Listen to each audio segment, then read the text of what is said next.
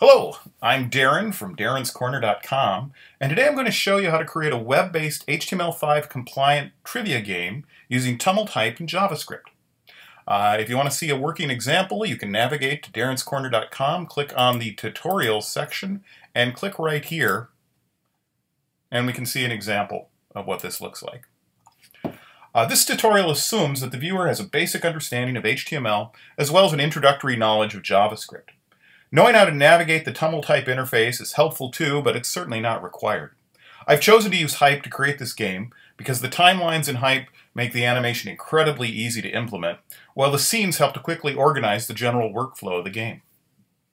This tutorial will be utilizing the standard version of Tumult Hype, version 3.6.3. If you're using a different version, your interface may vary a bit from the one presented in these videos.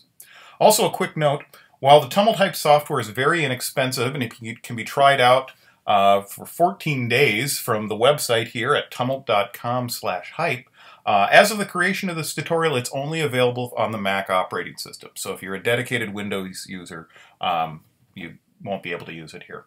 Know that upon completion of this series of video tutorials, you'll not only have a functional, configurable, web-based trivia game, but you'll also have some practical experience with JavaScript, some practical experience with game design, as well as some usability testing.